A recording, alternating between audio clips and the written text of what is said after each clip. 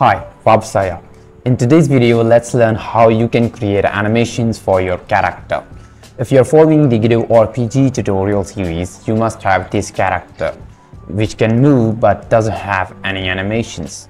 In today's video, we're gonna create animations for both idle and walking. It's gonna have animations for our four directions, both idle and walking. So let's get started. Godot has two major ways to animate things: the animation player and the animated sprite 2D.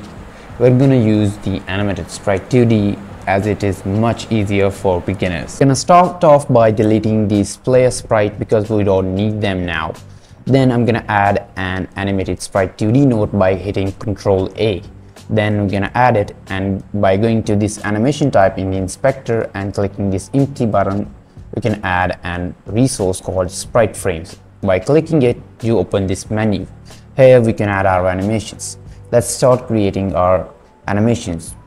I'm gonna rename this default animation to idle up, as it's the name of the animation I want to create. Then let's click this icon to add sprite frame from our sprite sheet.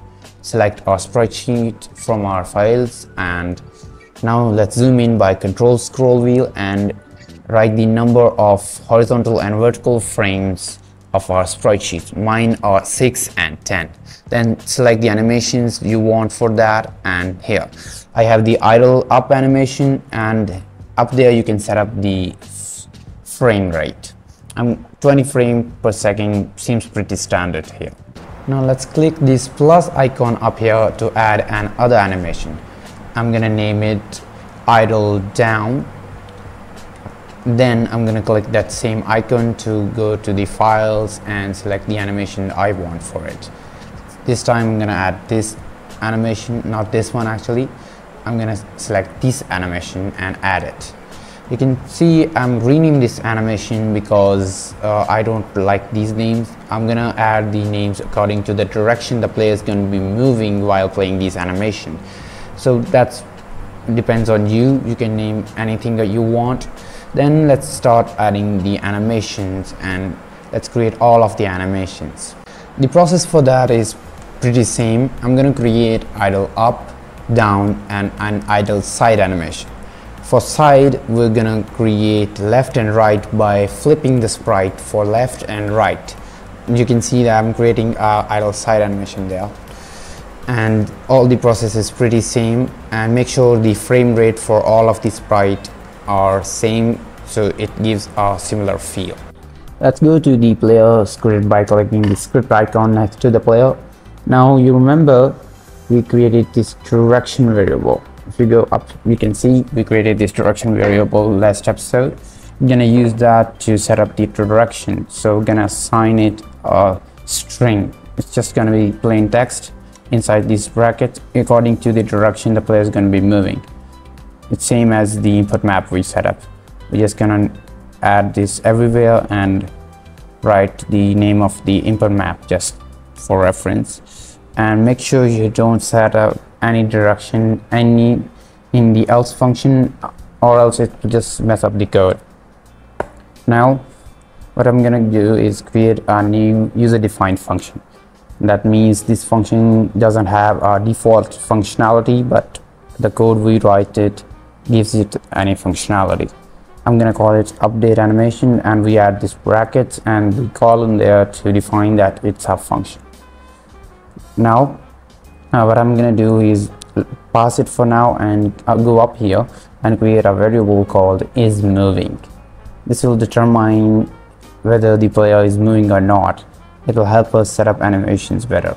I'm gonna set it to false by default, and every time we press a key, we're gonna set it to true. So here, set it to true. So for all four directions, gonna set it to true. Copy it, and let's just paste it everywhere. Now in the else function, we're gonna make it false. That means because if we are not moving, isMoving is equal to false. And that's pretty simple here. Let's just start by getting a reference to the animated sprite. You can create a variable. Then what you can do is name it anything you want, or what our reference is actually it lets you access the properties of certain node. So you can just drag and drop it here and it'll just make a reference. But what you can do is, you can see there's an error here. You can restart the editor. I restarted it and it's working now. Sometimes Godot gives some errors like that. It's just a bit of buggy. You can rename a variable and drag and drop it here to create a reference, and this lets you access the properties of the node. So this time we can access the animations from here, or you can, and then you need to add this onReady thing to tell the editor to assign the value of the node when the game starts. OnReady means that like whenever the game starts. What else you can do is just remove this and drag and drop, and right when you're going to release this, hold control. So hold control before releasing this, and that'll just create an automatic variable. Now what I'm going to do is create an if statement, and we're going to check if you are moving. You can set it to equal equal true. That means if equal equal means like it's checking for, if you use one equal, that means you're assigning a variable, and if you use two equals, that means you're checking for values. Then we're going to check if the direction is equal to left. Then we're going to set an animation to idle side. You can see the animations we set up were directed toward the right, so we're going to use animated sprite dot flip h to flip the sprites. By the way, you can use the dot above and a variable to access its properties. As this variable is referencing the animation player, we can access the properties by creating a dot after the variable's name. Then we're going to do the same code here. So again, just copy the code here and we're going to paste it in the else if. As I explained earlier, if the first condition isn't true, then we're going to check for the second condition. That's what else if is. And this time we're going to set the flip h to false. That means we're not flipping the sprite.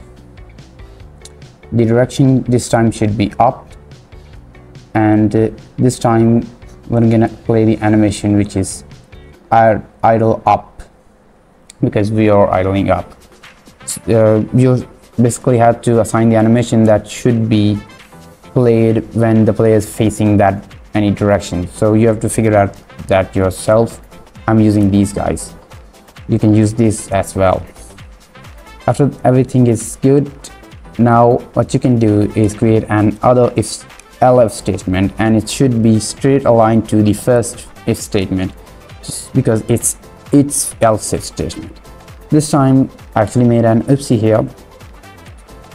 You can actually set it to true, or you can just leave it is moving dot. That means it's checking the same.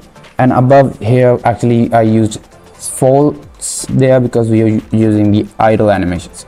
I'm gonna just paste all the animations from like code from above and down here, and I'm just gonna change the names to walk. Since the code is same, we're checking for directions, and if we are moving, then we just make the play the animations. Code is all the same, and you can download the project files to better understand it.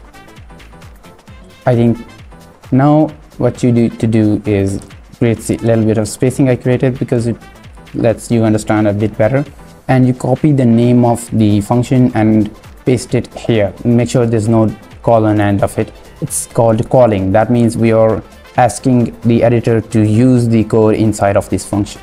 Once you run the game, you can see there are animations here. One thing you'll notice is that once we run the game, if I cut this and run it again, you can see before I press any key there was no animations. What you need to do is you need to have an default animation. I'm going to create a function called ready function. This is a function that's called once when the game starts. So when the game starts, I'm going to just play the idle animation. This will create our default animation. So yeah, that's it for today's video. If you want to support this channel, what you can do is subscribe to the channel, and goodbye.